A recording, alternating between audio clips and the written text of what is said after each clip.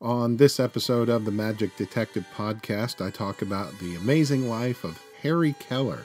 That and more on episode 8 of the Magic Detective Podcast. Hello and welcome to the Magic Detective. I'm your host, Dean Carnegie, and I am the Magic Detective. And this is episode 8. Did I mention that already? I may have. I'm very excited to be at episode 8 because that means I'm one away from episode 9, which means nothing other than I'm 1 or 2 away from being in double digits. Whoa, that's exciting. So today I'm going to be talking about the amazing life of Harry Kellar, the first world famous American magician. So stay tuned for that. But right now I want to just cover a little bit of news, a little bit of information for you. The first, I mentioned in a previous podcast about a documentary that I had the good fortune to record. Well, I just found out that documentary is going to air this week, this Wednesday. It's going to air on French television. So if you're a listener from France, then you get to watch it on Wednesday. And if you're not, oh well. No, actually, if you're from anywhere else, like America, for example, you can watch it online. They will post it on the internet, and I will make sure to post a link over on my blog, themagicdetective.com. So once it airs, I'll put the link up so everybody can watch it. The documentary, it's a short piece. I think it's around 7 minutes. I'm assuming it's something like that. It's about Houdini in Congress. So we shot it in Washington, D.C. We shot it right in front of the Capitol building. It was a lot of fun to do. The only unfortunate thing is it's going to be dubbed over in French, so you may not even hear my voice at all, but the content is there, the information is there, so and it was fun to do. So I will put that up on my blog the moment I get the link. So that's something to look forward to. I have a really out-of-the-box idea for a future episode of the podcast. And what I'm thinking of doing is doing basically what you would call an old-style radio play or an old-style radio drama. And just to give you a little bit of information, a few years ago, I wrote a short story about Harry Kellar, coincidentally enough. The story is, everything in the story, well, not everything, but most everything in the story is historically accurate, but it's written in a fictional way. So what I'm thinking of doing is rewriting that a little bit, just scripting it out some more so we could actually do it like a play. So that means I would need a couple actors to help me in the process and sound effects and that whole kind of thing. So basically just making it like an old style radio play. It's something to look forward to. Like I said, still in planning stages, but I think it would be a lot of fun. And if it turns out to be popular, I have a couple other ideas for other stories as well. And speaking of out-of-the-box thinking, I'm doing these podcasts on different magicians and their lives and giving you a lot of historical information and stories and things. And I was wondering recently, is there another way to do this or, kind of a different twist or different take on it? And one of the ideas I came up with was actually to present to you interviews with these dead people. Because most of the people I'm talking about have long since passed away. What I may do is, and I'm just going to test it out once in the future, is write the podcast like an interview. So I'll be interviewing whoever the dead person is, and I'll bring an actor in to read their part. So I think it might be kind of a fun thing to do, just a different way of approaching the whole concept. In December, the Magic Detective Podcast will have my first ever contest. So, and if it's a contest, it means there'll be prizes. So you can look forward to that. The podcast is now on multiple platforms. You can find me in lots of different places. Stitcher.com, which is a popular podcasting site. I'm now on there. Spotify, which is kind of a music site, but they're doing podcasts now. If you go on Spotify or use the Spotify app and you click on podcasts, you can search for the Magic Detective that way. If you just try to search without going into the podcast section, nothing will come up. I found that out from checking it out myself. iTunes, the podcast is on iTunes. Yay! Thank you, Apple. And I'm also on the Apple Podcast app, so you can use that on your iPhones to listen to the podcast. I'm on Google Music Play, which is something we just got put on the other day, so I'm excited about that. And I think there's like 3 or 4 other platforms whose name is not coming back to me immediately. So, but needless to say, there are a lot of different ways that you can find the podcast these days. So that means if you're listening on a tablet or iPhone or Android device or computer, whatever, there's lots of different ways to find the podcast. And I did that for you guys and gals. Oh, and here's something you can do for me. Something I'm hoping people would do, and it's like pulling teeth. So come on, people, get with the program.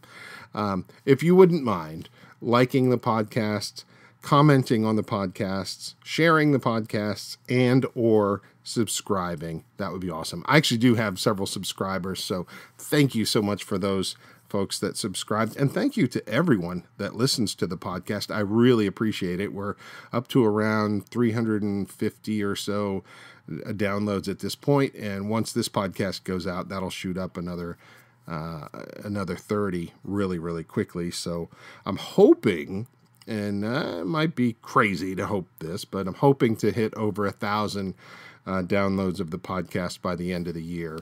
So if I can, great. If not, I'm going to do my best to reach it.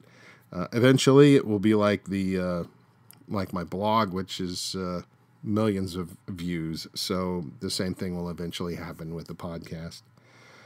Let's see, what else do I want to cover really quick? Oh, upcoming podcasts include the life story of Robert Heller, the life story of the Great Morrow, a lot more on Houdini. There's the Houdini. Just I get down in the minutia of Houdini's life. I did a beginner's guide to Houdini, and I didn't do part 2 of that, which, again, gives you more information about the life of Houdini. I stopped at where Houdini married Bess, or actually, I stopped at where Houdini met Bess.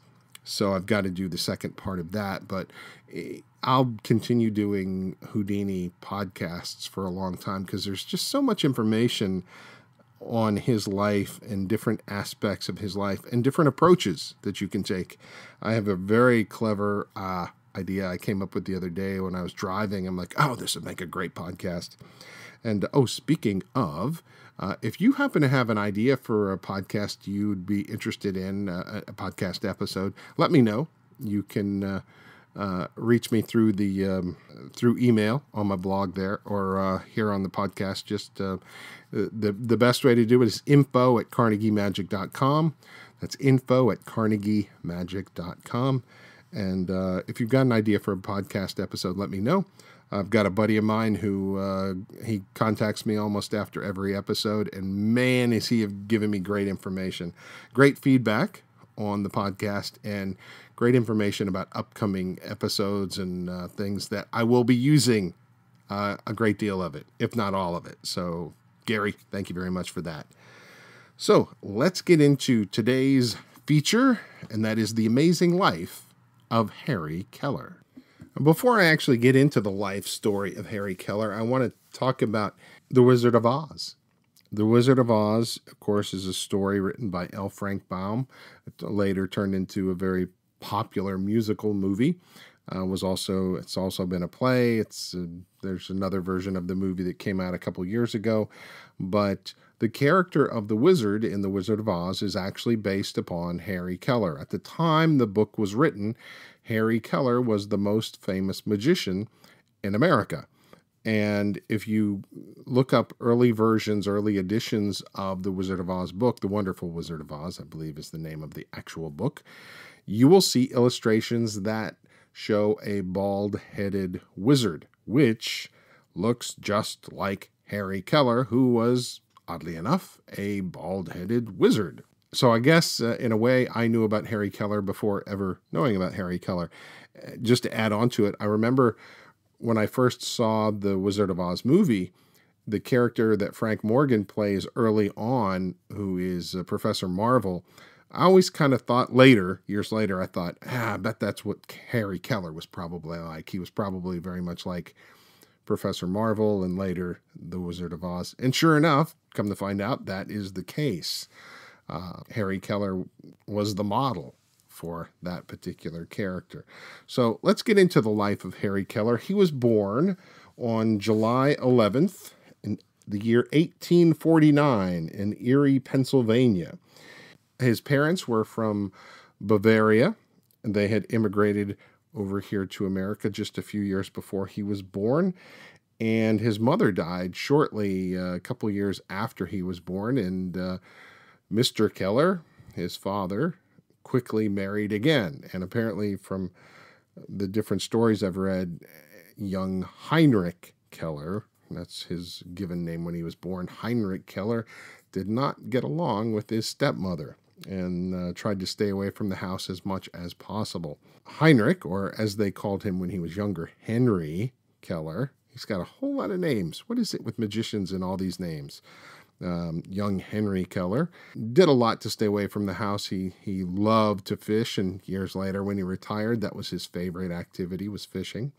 So Kellar actually said that when he was 6 years old, he saw a performance of the Davenport brothers for the very first time. And though there apparently is no sort of historical record that the Davenports performed in Erie, where the Davenports were from, is not that far from Erie, Pennsylvania, so it's possible. So imagine that. He's 6 years old, he sees the Davenport brothers, and there's his first exposure to magic, even though the Davenports technically weren't presenting their show as magic, but still, it's his first taste of magic. At 10 years old, he becomes apprenticed to a druggist at an apothecary there in Erie, Pennsylvania, and he's, from all accounts, he's somewhat bored even with that. And one day, he's mixing chemicals together, kind of doing his own little private experiments, sets off an explosion and blows a hole in the ceiling, and quickly decides, you know what, this is not for me either, and hops a train to New York City. So at 11 years old, he's on his way to New York City to be a newspaper boy. This is where things really get interesting for young Heinrich Kellar. He soon stumbles upon an advertisement in the newspaper, an ad looking for a gentleman who is looking for an apprentice of sorts or an assistant of sorts. The fellow's name was Isaiah Hughes. He performed as a character known as the Fakir of Ava, which was, just, that's his performing character, his performing name. He was a magician. He was looking for a young assistant. It's kind of a, somebody to, a gopher, as they used to say. You go for this, you go for that, you pick this up, you pick that up, and do all the heavy lifting so that the star of the show doesn't have to do that. So that's what Harry Kellar went to apply for that particular job, and apparently, when he got there, he knocked on the door there of the Fakir of Ava's house, and this dog jumped up on him and was licking his hand and everything, and from the back room he could hear the Fakir of Ava, Mr. Hughes, call him in. Come on in, young man. And Heinrich Kellar went in, and the two of them began to talk. And he said, "Well, I'm here for the assistant's job, for the apprentice job." And Isaiah Hughes says, "Well, young man, I have news for you. You've been hired." Just like that. Just like that, he was hired. What is that all about? And then he explained to him, throughout the day, different people have showed up to apply for the job. And it seemed that everyone that showed up, his dog, Isaiah Hughes's dog, would bark at them, just continuously bark and growl at them. Harry Kellar was the first one to show up that the dog actually liked. And he figured, hey, if my dog likes you, then I'm going to like you. And that's how Harry Kellar really gets into the world of magic as an assistant apprentice to the Fakir of Ava. Now, the first few years that Kellar worked for the Fakir of Ava, it wasn't just being the gopher going for this or that. He was also learning the craft of magic. And by the time he was 16 years old, he decided that he wanted to give his own performances for the first time. And reluctantly, the Fakir of Ava gave him his blessing, said, go ahead and do your best. And apparently, from all accounts, Kellar's first few performances were horrendous, if that word could be applied here. They weren't very good. And at 16, and after a few failures, young Harry Kellar went back to the Fakir of Ava and continued his apprenticeship with him. And I think that's okay. I mean, youth, don't you love it? You're always so excited. You're always, oh, I've got it now. I can go do this. And sure enough, even 100 years ago or more, even young Harry Kellar had that same gumption to go out there before he was ready, and fell on his face. And unfortunately, the Fakir of Ava took him back, and they continued their apprenticeship and their working together. And then when he was 18, sure enough, Harry Kellar decided to try it again, to go out on his own. And at this point, he was more than ready. By all accounts, this newer performance was a big success. And Harry, at this point, he was 18 years old, decided it was time to go out on his own. The year was 1867. And he spent the next 2 years struggling, basically.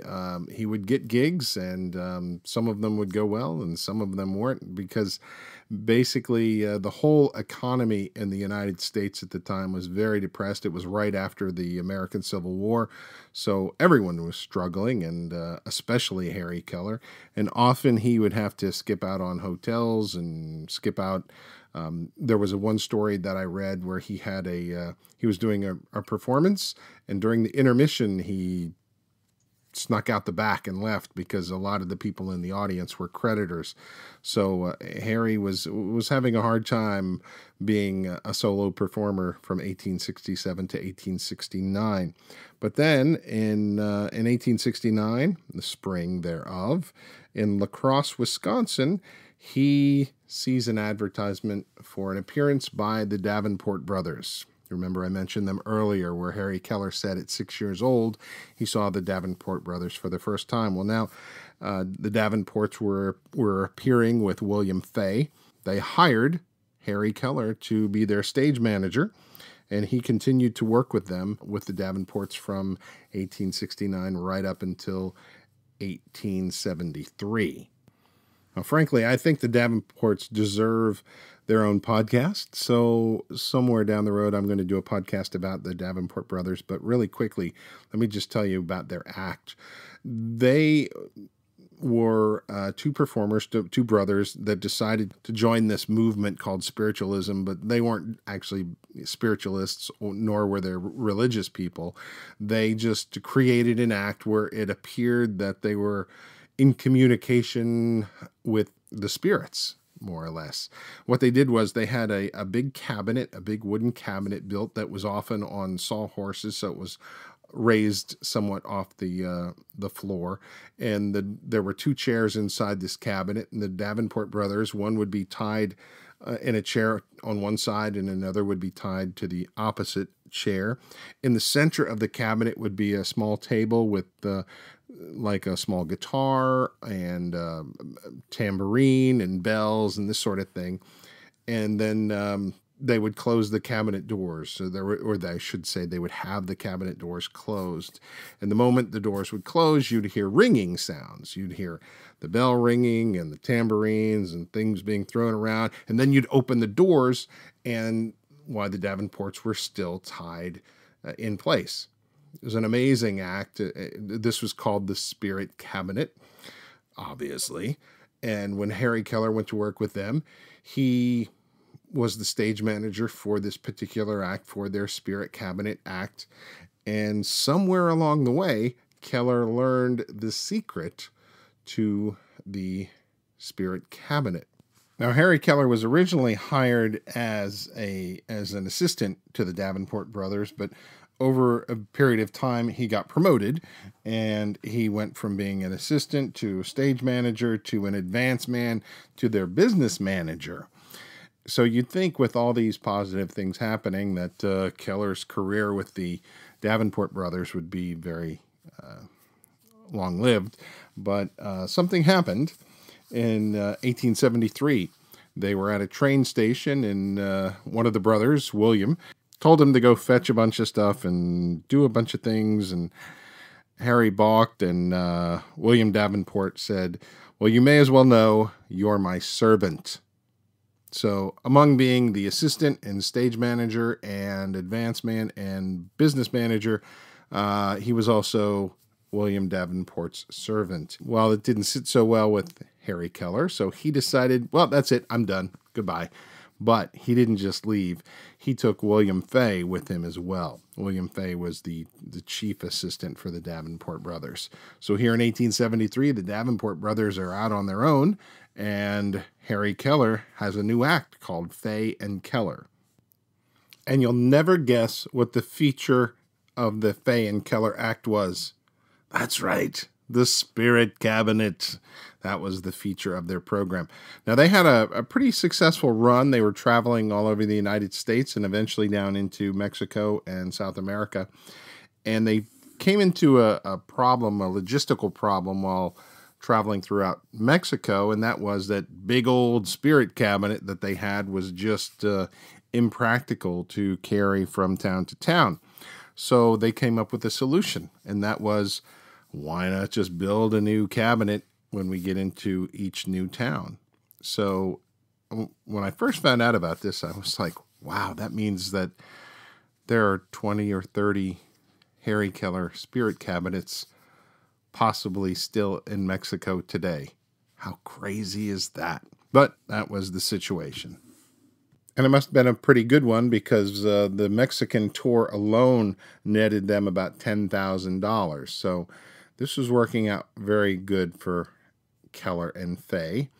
Now, we're going to move forward just a little bit. This is the same tour, and this is after they finished their tour of South America. By July of 1875, the South American tour was complete, and Fay and Kellar got on board a steamship called the Boyne and set sail for London. They had smooth sailing across the Atlantic Ocean and made it safely to Portugal. On Wednesday, August 11th, the steamship Boyne set sail from Lisbon for London, and there were no problems with the weather until Friday morning, when a thick fog set in. And it was at this point they plotted a course which would take them 15 miles west off the coast of Ushant Island. They checked the depth of the sea at 5 p.m., and it was 450 feet deep. Another reading was taken at 7:15 p.m., when the forward lookout alerted the captain that rocks were spotted. This information comes from a book called The Shipwrecked Mariner, dated 1875. The book says that Captain Macaulay, who was on the bridge, immediately ordered the engines to be stopped and the helm put hard a port. However, the ship hit the rocks right off the coast of the island of Moline. The captain commanded that the lifeboats be lowered and safely got passengers and crew into the boats and in orderly fashion. The book says that this all happened without confusion. The lifeboats were full of passengers and crew and were taken to the island of Moline. Once the passengers were safe on the island, the captain actually returned and stayed with his ship. The next morning, Saturday, August 4th, the ship's crew returned via the lifeboats to the Boyne in an effort to salvage what they could. A few bags belonging to passengers were recovered, but most were lost. The shipwrecked mariner states that within an hour of hitting the rocks, the level of water was over the deck, and the divers discovered the rocks completely penetrated the bottom of the ship. The Boyne was finished, and so were the hopes of Fay and Kellar, because apparently they couldn't retrieve their show equipment nor their valuables. According to Harry Kellar's book, A Magician's Tour, he had 2 chests of curios from Mexico and South America, including stuffed birds, images, a Mexican saddle mounted with solid silver, a Mexican suit that cost like $500, specimens of the gold and silver currency from every country they had visited. He had about $8,000 worth of cut and uncut Brazilian diamonds. The estimated loss amounted to around $25,000. Given that this baggage was underwater for 137 years, I wouldn't think that the clothes or much of the curios would still be recoverable, but I'm wondering about the gold and the silver coins and diamonds. If the diamonds were, if they were worth $8,000 back then, they'd be worth about $100,000 today. I'd have to say that the drawing that I've seen of the shipwrecked boy, and along with the knowledge that the ship's final resting place was off the coast of the island of Moline, gives a pretty good description where the shipwreck remains. Unfortunately, yours truly is no diver, and can't do much about that. And actually, there is a little bit of an update on that. After I originally discovered this, I shared it with a friend of mine who came back with this little bit of information. And it would appear that some of the gold and diamonds had been found by the crew during the salvage efforts.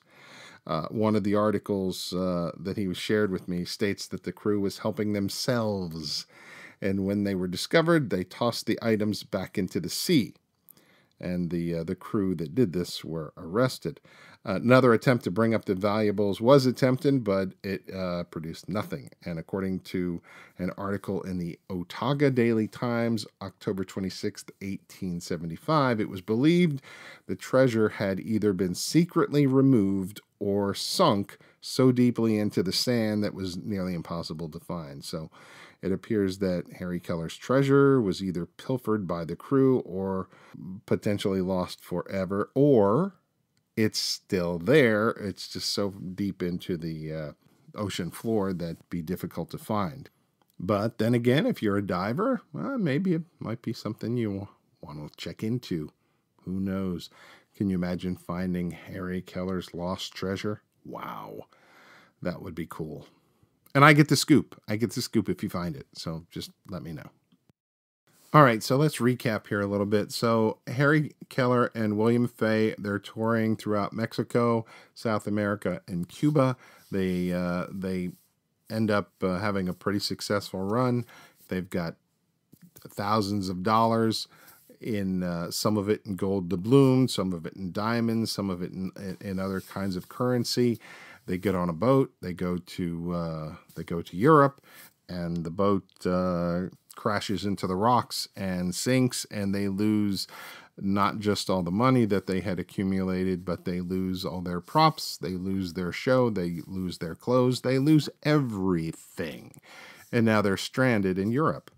This could be bad news for just about anybody. I know in my case, I don't think I'd be too happy to be in that predicament. Harry Kellar, he contacts his father, who wires some money to him so they can make it to London. And while he's in London, he learns about the latest sensation in the world of magic over in Europe. And it's an effect called the vanishing birdcage, created by the French magician Bautier de Colta.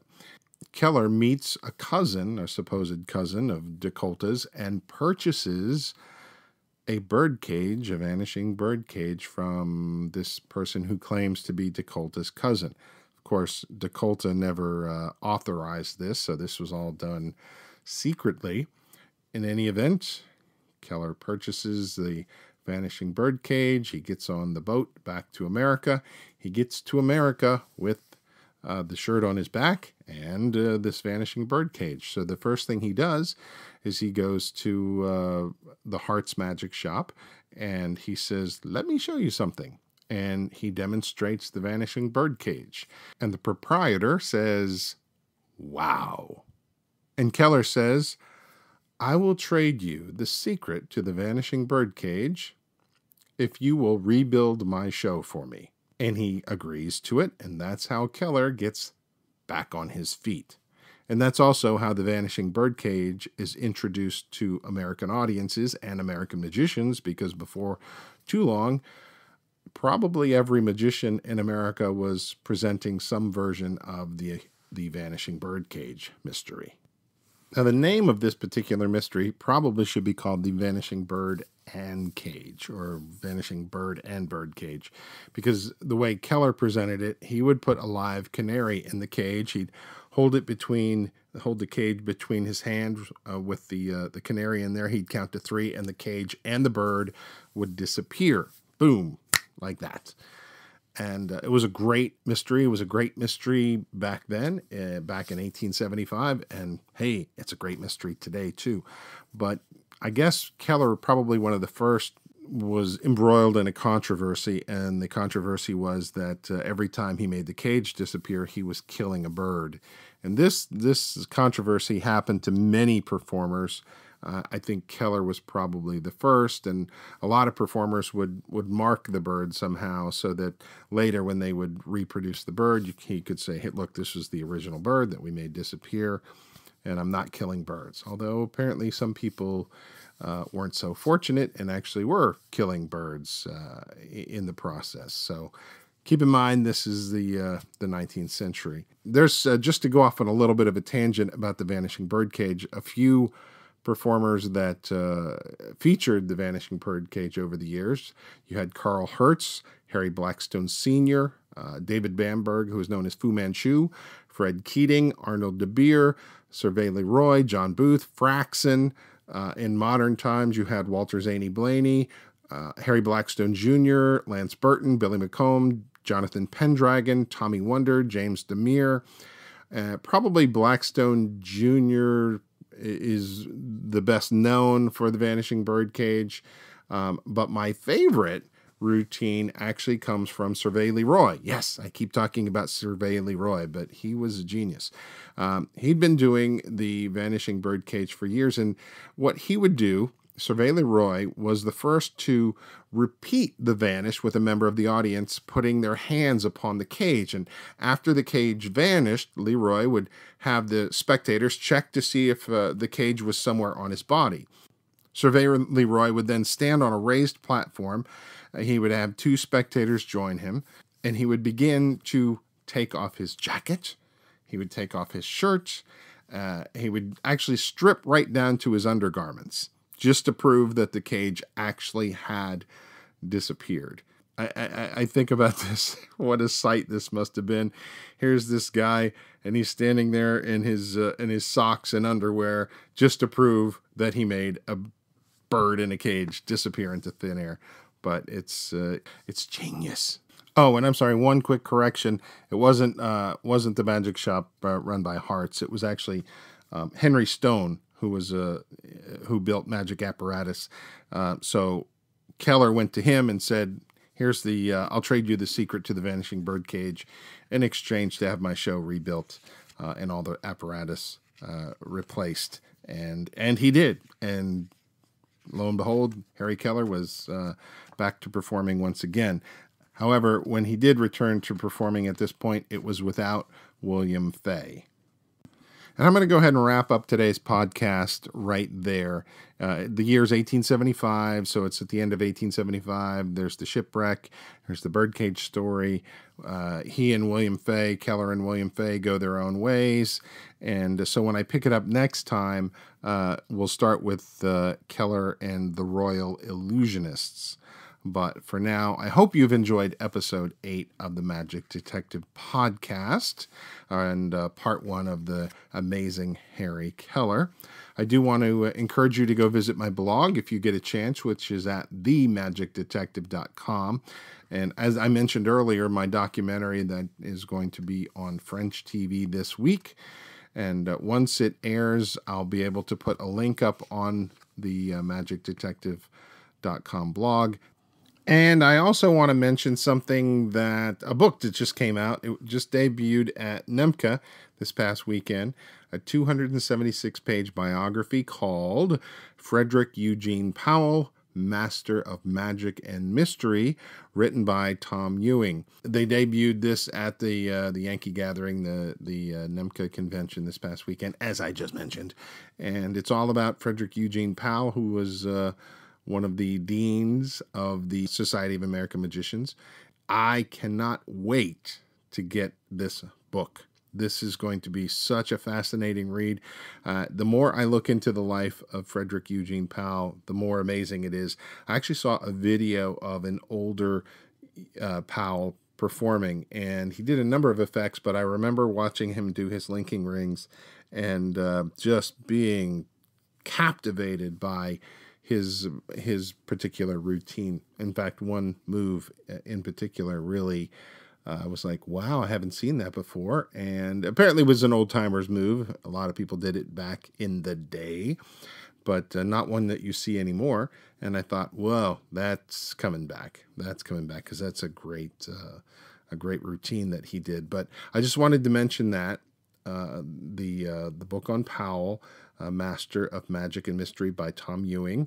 And hey, where can I get a copy of that? Well, it's available through the website 1878press.com. That's 1878press.com. And it's not on the website at the moment. If you happen to go over there and check for it, you're not going to see it. But they do happen to have other fantastic books, all on the history of magic. But I imagine very soon, probably within a few days, you'll see the Frederick Eugene Powell book listed on that website, and you can purchase it there. But hey, while you're there on the 1878press.com website, you can see some other really amazing books. Like, for example, there's a book on Milbourne Christopher called Milbourne Christopher, The Man and His Magic by Bill Rauscher. There is the Silent Mora book written by Bill Rauscher.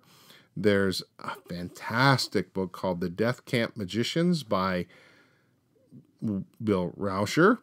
And then there's this Kalanag, The Magician of the Third Reich, kind of a scrapbook sort of thing by Bill Rauscher. And and Hardeen, Monarch of Miracles by Bill Rauscher. Mr. Rauscher is a prolific author and a fantastic writer on magic history, and jokingly they're making fun. There are some other titles there by other people, but I love the fact that Bill Rauscher has written so many books, and I love them. They're great.